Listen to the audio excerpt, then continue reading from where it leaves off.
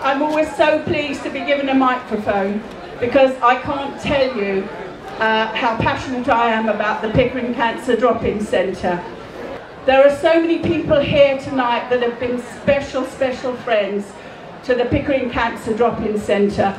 We are a charity that is totally self-funding. We get absolutely no support from the government or from the NHS, but boy oh boy do we support them. In fact, they send so many people to us for counselling because all of our therapists are volunteers as well. Nobody gets paid, and that's the way I like it.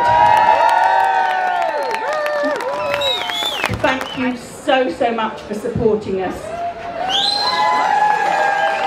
I hope you all have a wonderful evening. You all deserve it.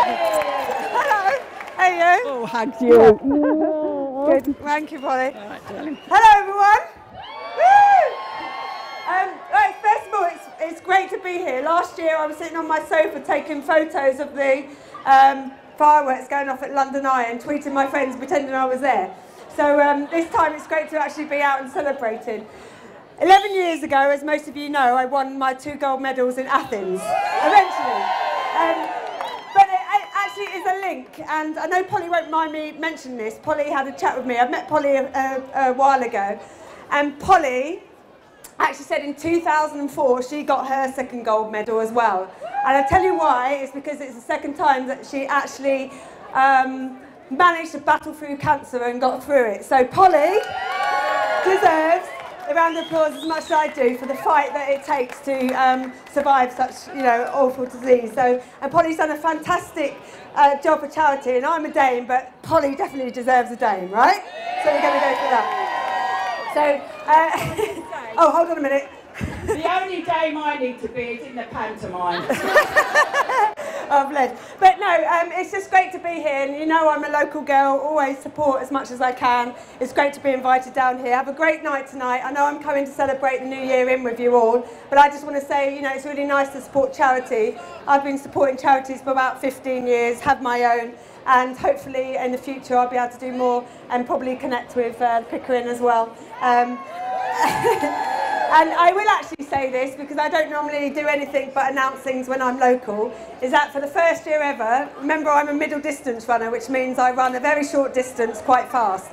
I'm actually going to do, hopefully, all being well and no injuries for once, the London Marathon. But what I'm going to do, I'm actually going to do it for a split of charities. My own national charity, the Dame Kelly Holmes Trust, supporting disadvantaged young people. The Hospice and Weald, which is over in, my coach Dave Arnold died to the 2nd year of my 2nd anniversary of my gold medal, so obviously very passionate to me. Myeloma Cancer Trust, which my mother unfortunately is suffering from myeloma but has just survived it through going through her brilliant treatment. And I'm actually at this point going to announce I also do it for Polly's charity, the Pickering. So if you